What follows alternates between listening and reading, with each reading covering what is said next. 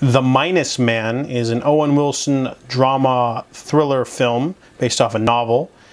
He plays Van, a drifter who drives around, and he is actually a serial killer. What he does is he picks up people and he leaves a flask on the dashboard and allows people to sort of kill themselves by drinking the poison inside.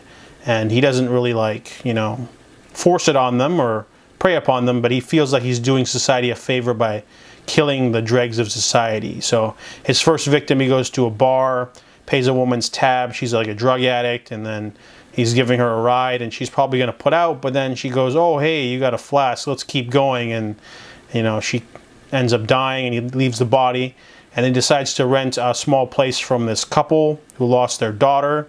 So it's, you know, a really weird dynamic where he's like there and the man kind of considers him a sort of proxy, sort of like replacement, and he's a drunk and he hits himself and it's weird. This movie, you know, is supposed to be like a serial killer thriller, but it feels more like a drama. Our main character is pretty creepy because, you know, but a lot of this stuff is really understated. It's a very low-key affair, right? Poisoning people isn't the most dynamic way for a killer. Most people assume, you know, it's all serial killers use knives and cut out body parts, but not all of them do that.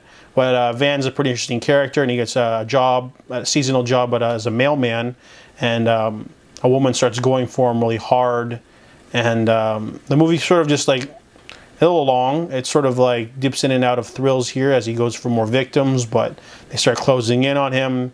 But that's not really like the main focus of the movie. The movie's got weird themes. Also, he's got this sort of thing where he sort of imagines two police detectives interrogating him in weird places because they're like a part of his imagination that imagines, you know, what did you do wrong? So after he kills someone, they go like, hey, why did you do this? You know, we're going to get you for this. And it's a pretty interesting dynamic that's later used in Dexter, the TV show. But I feel it's a really, you know, waste of usage of the two actors, is Dwight Yoakam and Dennis Haysbert. So the movie does have a good cast and they do okay, but I felt like the movie was really low stakes, and you know, the performances are all right, but it just feels like a really middling affair. So I only watch it because, you know, it's when I found out about it, I'm like, ooh, Owen Wilson's a serial killer, but it's not anything too special. So I give The Minus Man a 5 out of 10.